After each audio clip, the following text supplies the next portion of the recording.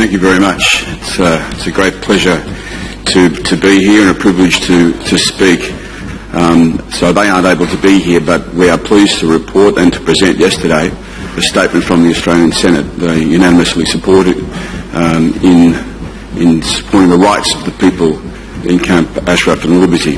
That's a step in the right direction, though I have to say we will be taking back to our parliamentary representations the model set by our Canadian cousins as a way in which our government needs to head. But I want to focus my brief remarks today in terms of the notion of refugees and asylum seekers, which is most of our work. We work in over 25 countries, and it's clear the work that we do in Australia and in Geneva is focused very much around the rights of refugees and asylum seekers as the people in Camp Liberty fit those definitions. They face daily persecution. They are unable to stay. They are unable to leave. So it seems to me, in a very simple way, that all the nations of the planet who are signatories to the Refugee Convention have clear obligations here under international law to ensure that these people are moved quickly and safely to Camp Ashraf, because the first obligation we have to refugees is to afford them protection, not to keep them in situations where the persecution can be maintained and increased. So we all have obligations, including our country, which was part of the reconstruction, if you like, inverted commas, of what happened after the war in Iraq.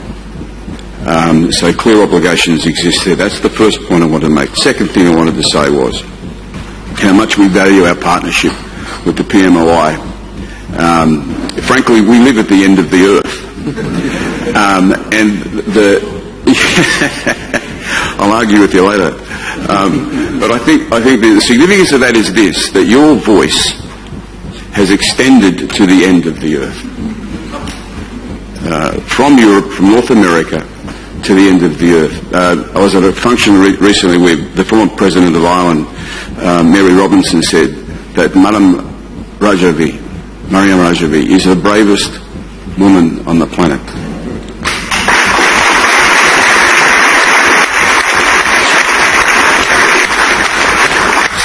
So we don't come here by accident. We come because we choose to come. And I've been coming here for a number of years, and the numbers have increased every year. The numbers will increase every year, because we live on a planet where there's been too much suffering, where there has not been enough courage. That's our challenge, our obligation. So we look to the day when the courageous call that you put to the world yesterday will be heard not just at the ends of the earth but across the planet. All parliamentarians will respond, all peoples will respond, and together we will gather for one of these family gatherings in Tehran, a free, independent, secular Tehran.